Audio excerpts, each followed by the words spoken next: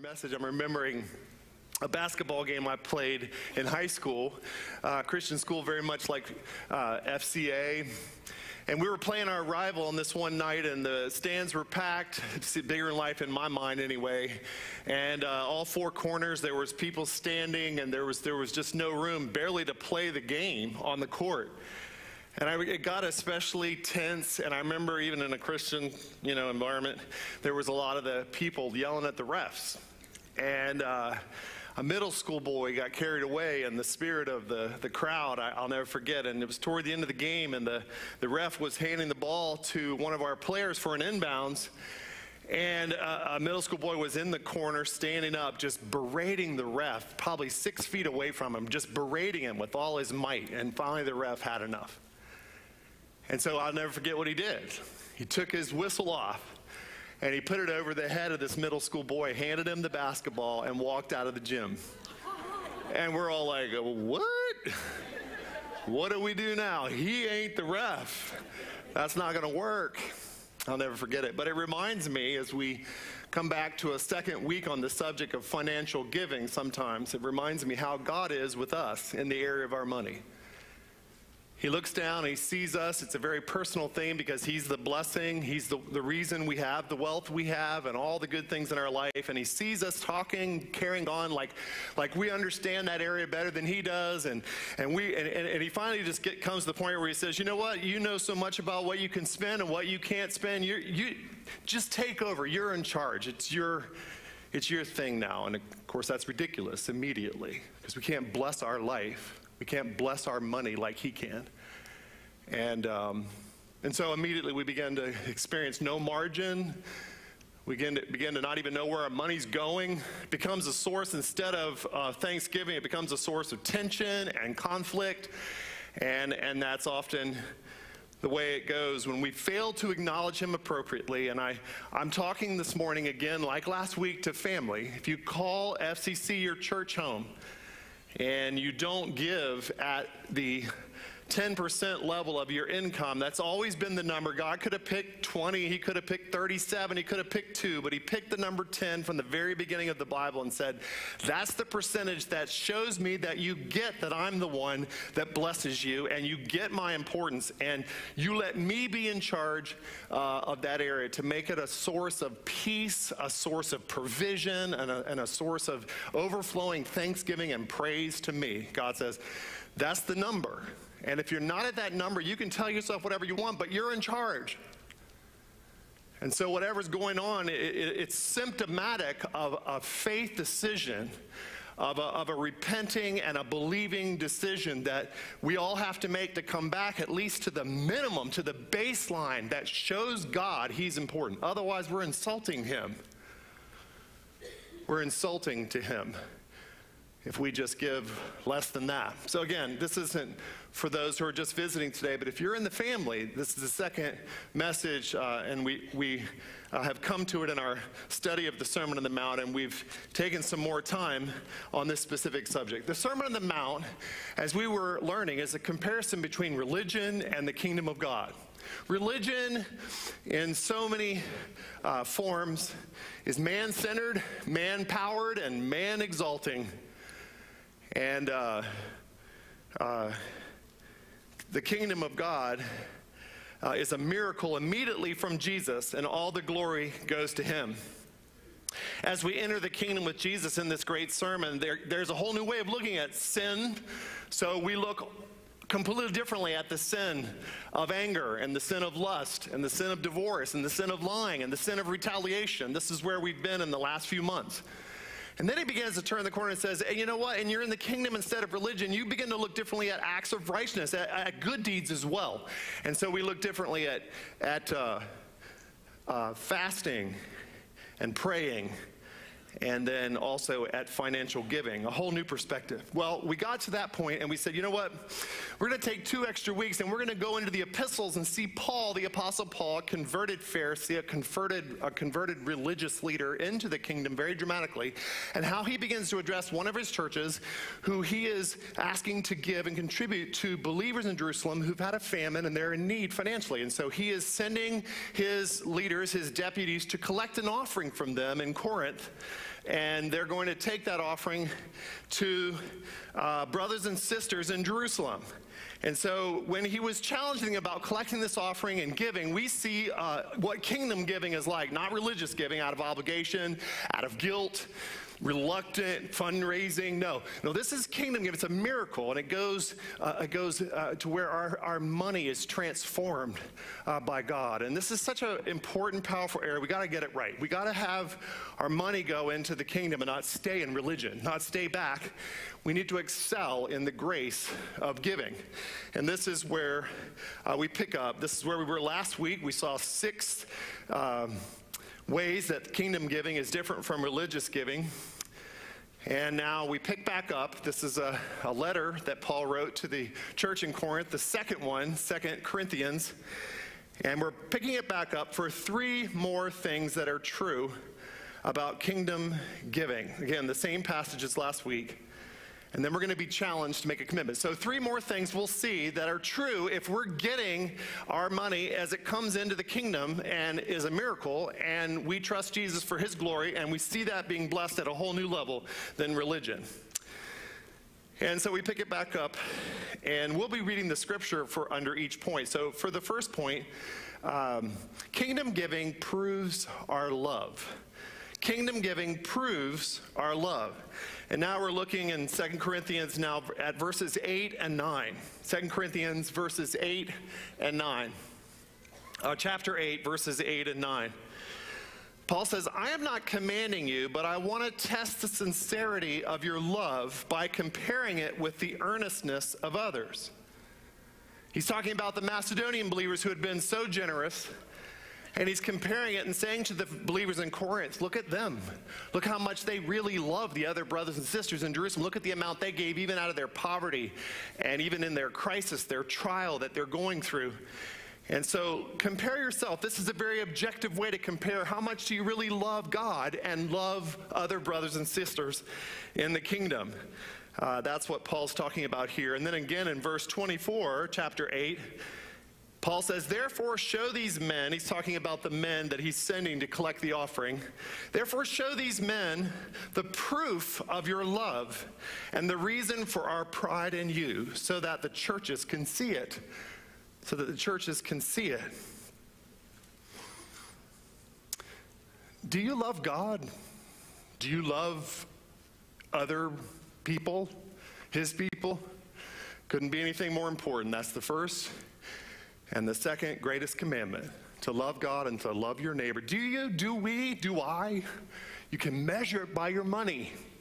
You can measure it by how much your financial giving shows that, yes, my heart is where my treasure is with God and his people. Because this is what I've learned, and I think you'll acknowledge this is true. We give freely and cheerfully to the things we love, don't we? Something in your life you love, grandchildren, we can start with that. My wife's very frugal, and then we had grandkids. Oh my gosh, we have no more money. She's cleaned out the toy section in every store in Lancaster before we go down to Mississippi and see our grandkids, because she freely gives to the things she loves. But how about our hobbies? How about our house, our cars, and whatever you're into? All the things that we love. We're not reluctant. We're not careful. Vacations, things that we love. We cheerfully give our money to anything we love. And there's nothing wrong with this. But I'm just asking the question, by the same rule, do you love God and do you love his people? And whatever the answer to that is, we have to accept that as a test. Because that's the main thing. Keep the main thing the main thing. And do I love God and other people? I don't know. Let me really check that out in an objective way. Let me see. Well, do I give freely of my money to God and cheerfully of my money to God and his people? That will tell you that's a proof of your love. This is what Paul's talking about. And this was true all through the Bible. We're very familiar with these main characters in the Bible. King David. He proved his love for God. He wrote all those Psalms, and his love for God's people as he was the greatest king Israel ever had. When he contributed 100 metric tons of gold and 240 metric tons of silver from his own wealth for the temple that his son Solomon would build.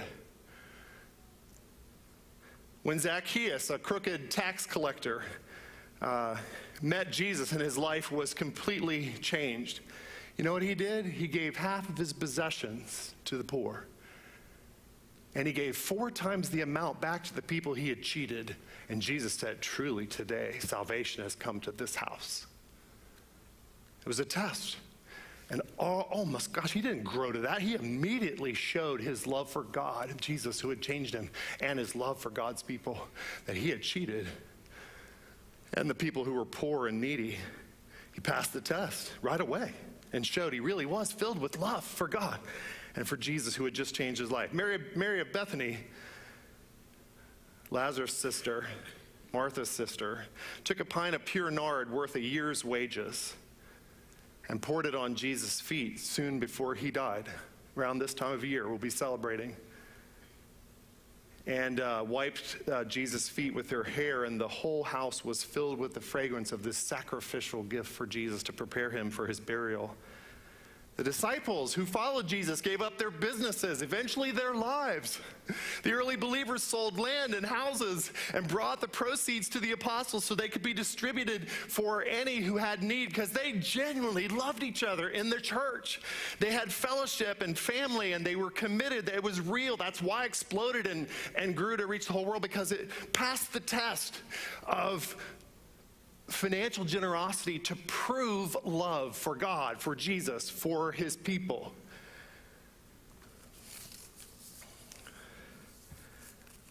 Let's be honest about the results of this test for a moment. If you're giving a token to God, I must tell you, you have a token God. And that's more serious than a financial issue. If you're giving the leftovers to God, then guess what? Your God is a leftovers God. And I'm just telling you, Jesus is not a leftovers God. He's a first fruits God. He's a God we would delight to give our best. And I want that God for you, because that's the God who exists. He's that good. Our God is that good. He's worthy of our best. He's not a leftovers token God. And money doesn't lie. It's a reliable test. Do we love him? Do we get him? Are we really experiencing him? This is more serious than even just money. Kingdom giving proves our love. Second, kingdom giving sets the tone. Sets the tone. Now we go back to the passage now in chapter 9, 2 Corinthians 9, verses 12 through 15. Paul says, this service that you perform, speaking of the offering they're contributing to the believers in Jerusalem, is not only supplying the needs of the Lord's people, but is also overflowing in many expressions of thanks to God. Because of the service by which you have proved yourselves, others will praise God for the obedience that accompanies your confession of the gospel of Christ, and for your generosity in sharing with them and with everyone else. And in their prayers for you, their hearts, now the recipients in Jerusalem, their hearts will go out to you because of the surpassing grace God has given you.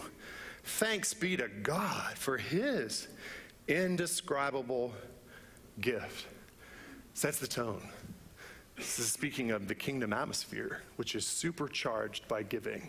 All starting with Jesus, God's greatest gift to us. And from there, we begin to receive, and then we begin to give like that, and it just fills the atmosphere. And this is what Paul's saying. You're not just meeting the needs in Jerusalem. It's like you're making this whole thing matter. And so they're not just going to have the money they need to buy food and necessities. They're going to overflow with thanksgiving, and you're going to cause them to praise God. And then they're going to pray for you. They're going to pray back to you. You have supported them. And their hearts will go out to you when they pray. It won't be dry. It won't be out of obligation and reluctant and rote and all those other religious words. No, it's going to be a tone of excitement and energy and blessing and grace. So I've been in the religious world all my life. Dad was a minister, and I came up and had the same vocation. And so I've been in religious activities and religious circles, church services, Sunday school classes, small groups, Christian school, missionary work, leadership teams, even weddings and funerals, you name it, religious gatherings. And there's one way to judge all of them, and that's atmosphere. Am I right? Atmosphere. So I can tell you, and we probably could all admit this because we all have been in religious services and gatherings, that if it's religion and not the kingdom, it has a certain repressive atmosphere, doesn't it? It's an atmosphere of sort of burdensome, non-inspiring. That's why a lot of people quit church. It's why they quit synagogue and they quit the temple, wherever they go, wherever they're experiencing church. They drop out. And why is it that atmosphere? Deeply flawed people are making a futile attempt to improve themselves, and they gather together and they know that it's not working, and they know that it's not helping. And so the only reason they'll come is out of obligation and guilt. And the only reason that doesn't last very long, they finally figure it out and they stop doing it. Why would I come here? This isn't helping me. This is an atmosphere that the only joy and the only celebration is if it's orchestrated. And it's the low point of the week to come. And we can contrast that then to the kingdom of God. If you want to know the difference between religion and the kingdom of God in a group and a church, you can just check out the atmosphere. Because when people gather in a kingdom setting, there's an atmosphere of enthusiasm that lasts for years and years. People come because they want to come. It's the high point of the week. It's not burdensome to them. It's empowering to come. And here's why. And I'll distinguish that for you because I've noticed this. And the reason, in a religious atmosphere, it's so simple. You can summarize the experience by the simple word do. D-O, do. That's the theme.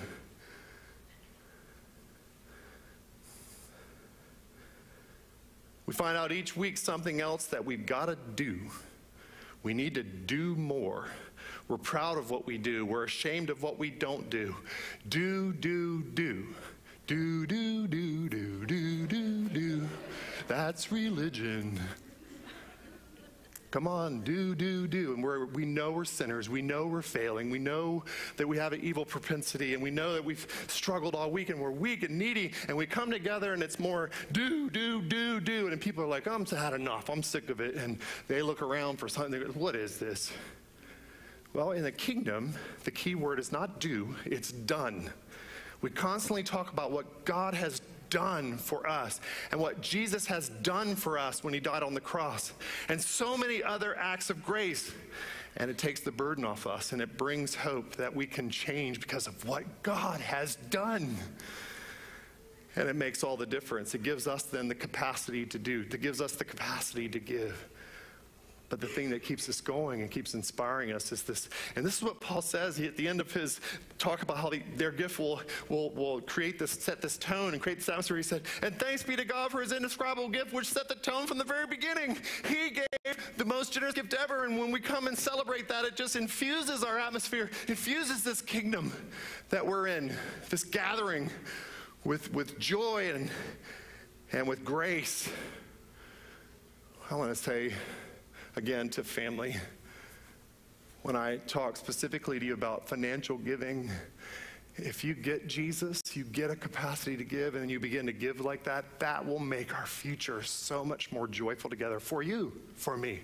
If you're in and you say, this is my future as long as God's willing, and I'm here in town, this is where I come to connect with other believers and experience Jesus and worship, then I want to say, I want this church, and I want this church for me and Lynn to be a church filled with generous givers, because it sets the tone every time someone makes a sacrifice. Fills the whole church with the fragrance. Can you imagine the majority giving, like right now, the 30% are giving?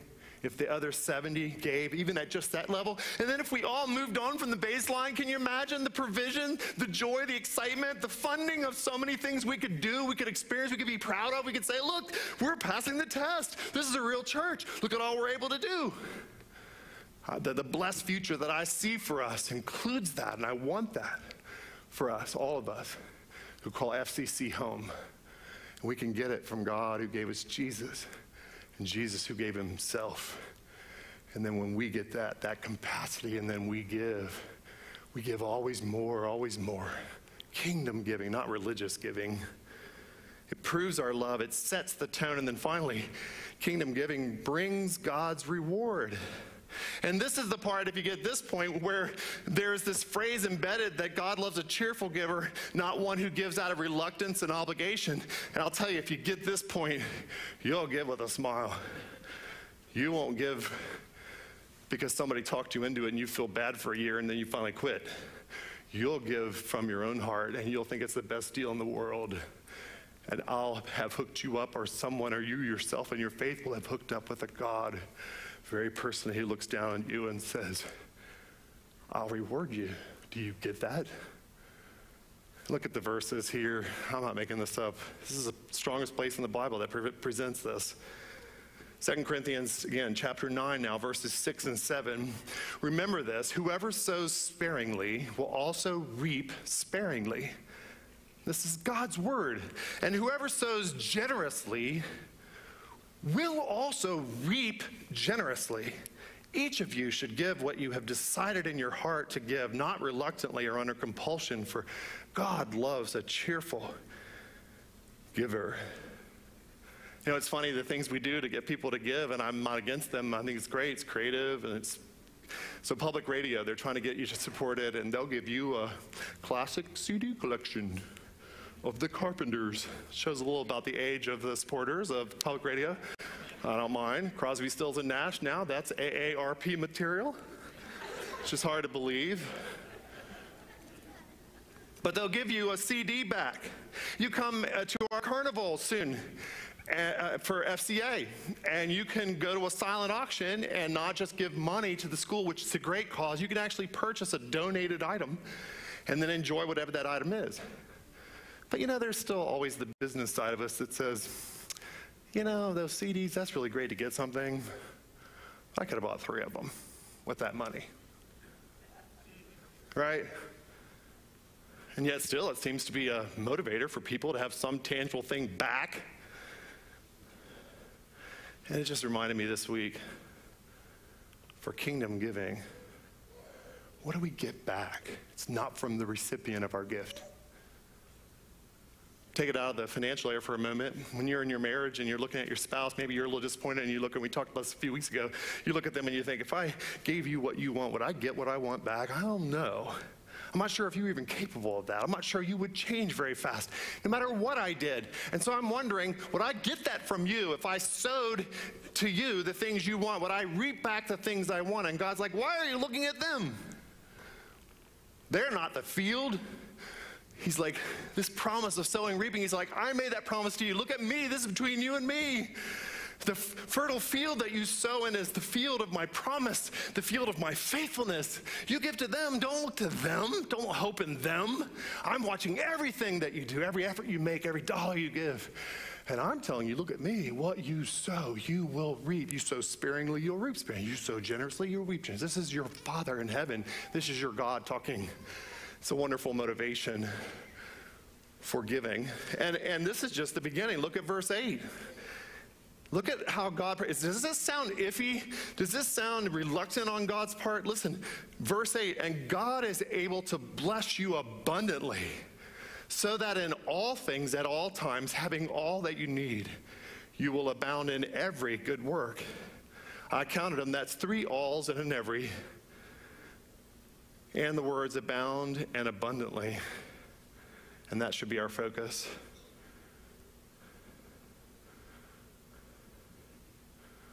So much rides on our ability to believe that. I'm suffocating in my heart at the weight of blessing in this room that will come as we each individually believe this and begin to sow more generously and then reap more generously from our Heavenly Father who gave us salvation. I'm suffocating with what's at stake. Not just for those of us who would give at a basic level, but those of us who begin to go beyond that and actually, according to the kingdom, be really giving in a generous way. And then God's like, give more and I'll give you more back.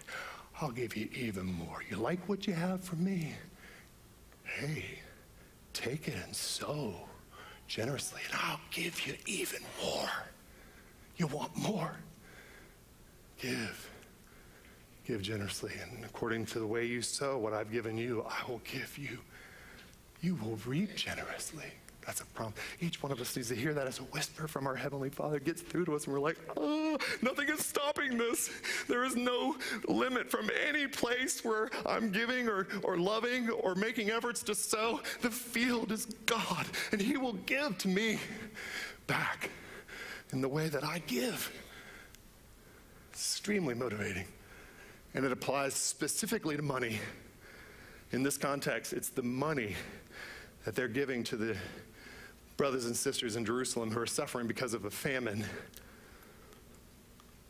Causes them to give cheerfully, not under compulsion, which are huge religious, not reluctantly or under compulsion, which are huge religion words. What a deal. Well, we come to the conclusion then, and the simple word here I'm going to say that I've been led by God for the whole 2 weeks to say at the end of this series is the word is jump. I believe God is telling me to tell you that what you need to do is jump. It's a fearful thing. It's a very fearful thing. Even to come to the next level or the basic level of giving, we need to make the jump. I got this from Bill Hybels, pastor of Willow Creek Community Church. His latest book, Simplify, which I highly recommend. He describes a scenario between two men, or contrast, Jim and Mike. Jim and Mike. Now, Jim is first. And Jim thinks he needs 100% of his income to make it from point A to point B. It's simple math. Represents a whole lot of people. I need all my money to accomplish my goals. There's no leftovers. So to get from A to B, I need 100%. Okay, that's Jim. Mike, he says, I believe God's word that He can get me from A to B with 90% of my income, and I'll give 10% back to Him and support His work. And as a reward, God will not only take me from point A to point B, but He'll take me from point B to point C. Point C represents His overwhelming blessings. Now, point C is not even on the first guy, not even on Jim's radar. Point C, what is that? My whole thing is just, his whole roadmap ends at B. But Mike sees point C described in the Bible as a place of unpredictable blessing and favor. He's not sure what it's going to be like, but he knows that it's definitely more exciting and rewarding than ending his journey at point B. Now, here's the crazy thing. Here's the interesting thing. Both Jim and Mike think that the other guy is an idiot. Okay, the first guy, Jim, he thinks Mike's an idiot to believe he can get from A to B with 90% of his income, right? Okay, it's just not possible. Can't be done. Mike, the second guy, thinks Jim is an idiot because the most he can accomplish is getting to point B, which stands for big deal and boring. Jim will never experience the joy of the journey from B to C, God's supernatural blessing in his financial life and many other areas of his life. Everyone who has ever obeyed God's command to give the tithe has amazing point C stories, answered prayers, favor, protection, new friendships, new opportunities, unexpected blessings. Obeying God from point A to point B while anticipating the next point C story is the only way to live. Sign me up for the B to C life. The first tenth of my income goes to God by faith. Now, I want to just be very personal with you. I'm your spiritual leader. I've got to say this to you, and I've said it to myself. God has said it to me. If you're sitting out there today and you think giving 10% of your income to God would be impossible and even irresponsible, then from my heart I must tell you, you'll be saying the same thing in a year or even 10 years. It's extremely likely you'll say the same thing all the way home to heaven. And yet this is a baseline, a minimum when it comes to kingdom giving and the adventure that we've been describing and all that you could be experiencing. It's just first grade. It was introduced in Genesis in the Old Testament. Now it's a new covenant, new spirit, new provision, new expectation. and you're not even at the baseline, and you'll stay that way, stuck. So I don't hesitate to say this. We do not gradually progress to this level of giving. We get to this level by repenting and believing and looking God straight in the face and saying, you are the source of every good thing in my life. Here is the appropriate acknowledgement of that from me, from my money, the money that you have blessed me with.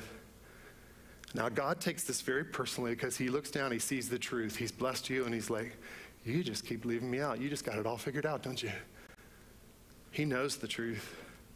And I'll ask you this, how do you know your financial inability to tithe isn't because of God? That's not going to get better until you start acknowledging him appropriately. Well, I want to end just with a story that we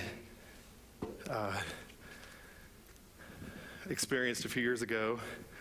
I was in Nicaragua. We had a relationship in Virginia Beach, our church there, Grace Bible Church, with a church in Rio Blanco in the rainforest in Nicaragua. And every time we would go, we enjoyed hiking the 2 or 3 hours into the rainforest, and there was a really big waterfall, beautiful waterfall. We would get there and we'd swim. And I remember the first time I hiked in, I looked up to the waterfall, and I thought, wow. And then some people said, you know what, you can climb up these rocks. But if you do, there's no way down. They're too steep. You can't come back down. The only way down when you get up there is you have to jump off into the pool. I'm like, forget it. Absolutely forget it. I'm scared of heights. I get dizzy. I get nauseated. So there was no way. I just swam in the pool, and we saw a few people being brave, jumping off the waterfall. Well, on another trip, I made a second hike to the waterfall. And this time, when we got to the pool, looked up at the waterfall, the Nicaraguan believers told me, they said, your daughter, in the broken English, they said, your daughter here a month ago, she jumped from top. Baby daughter? Yeah, my baby daughter, Jessie, she did. Okay, now I gotta go. So, I climbed up the rocks, and sure enough, I sealed my fate. And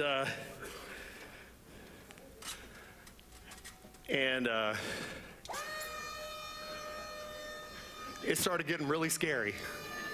Got white in the face, started getting nauseated, started shaking, heebie-jeebies, right? I mean, because I believe God promises, lo, I am with you always, not high, right? You like that? Yeah, that's me. All right, so I get up there.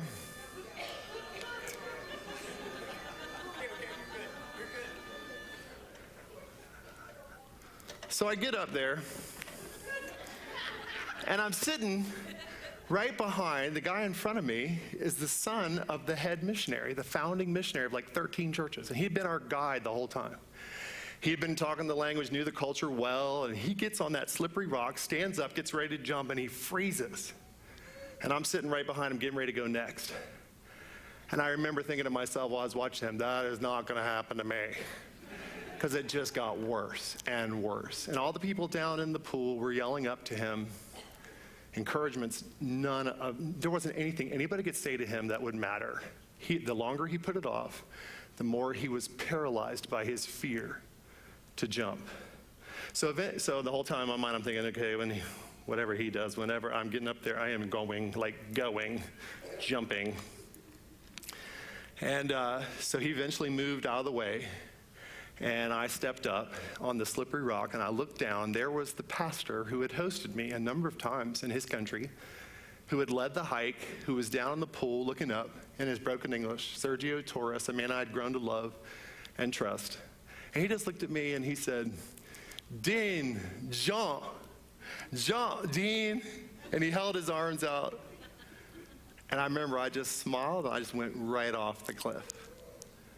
And I'll never forget splashing in the water and not dying.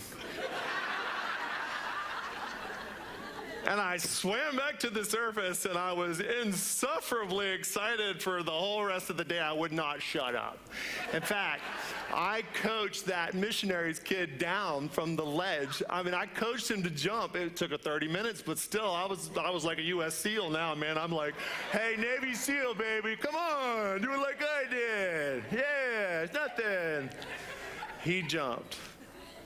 And I'll just never forget that lesson. And I thought of that this week. I thought, you don't need another sermon. Those of you who don't give, who don't tithe, even the basic level, it's fear. You need to look at me. You need to look at so many others, simple like you, nothing to our credit, who have made the jump and loved it. Trust God. Trust His word and make the jump. He'll help you overcome your fear, and then He will bless you in your money. Oh, with all my heart. We said it last week, and we'll say it again. We want you to cross that line. We want you to do that by just writing new tither on the Connect at Grace form. Don't put your name. This is between you and the Heavenly Father, but we want to pray for you, and we want you to make that decision to write it down. You could do it today. You could do it after you talk with your spouse, your family, whatever, but don't put it off. In the end, jump.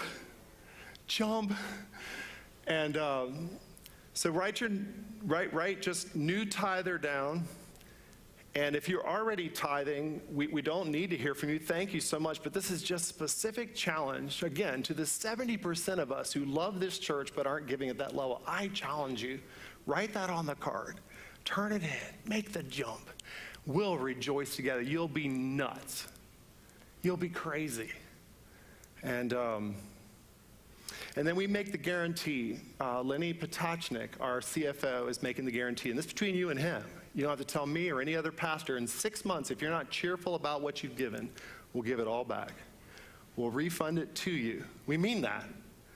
Because we believe in it so much that we'll take all your money, and if you gave it and you say, oh, it's like religion, I feel compulsed, I feel talked in, I feel like it was fundraising, I wish I had it back, it was a loss for me, we'll give it all back for you. We mean that without any question. But I pray that God will lead our church into a future that's blessed by His generosity coming through each one of us. Would you bow your heads and let's pray. Heavenly Father, thank you for calm in the face of fear. And right now, I just pray for your Spirit to give us that generosity, that freedom. I pray right now many would jump in their heart and experience your freedom, your peace financially, an exciting future for our church, all that will happen. Bless us now as we worship you and remember Jesus who gave everything for us. For it's in His name we pray. Amen.